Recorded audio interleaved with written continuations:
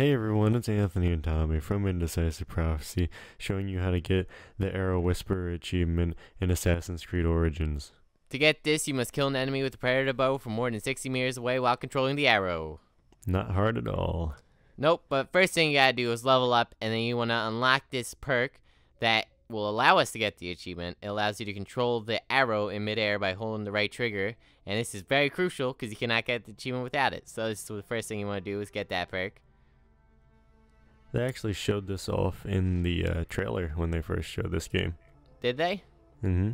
Well, second thing you need is the predator bow, and without it, the achievement also would be unattainable. And you can buy one from a merchant or you can find one somewhere, but it has to say predator bow when you have it.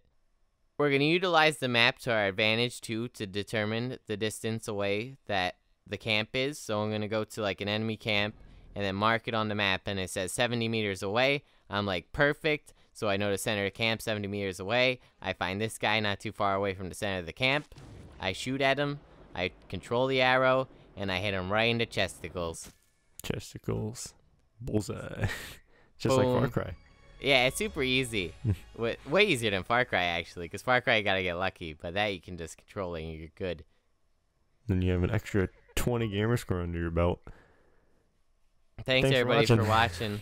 And like, subscribe, comment, and we'll see you on the next Origins Achievement Guide. Or regular achievement guide, or Minecraft Monday, or whatever you watch next. No achievement guide. Like we fail at. Watch stuff. Please.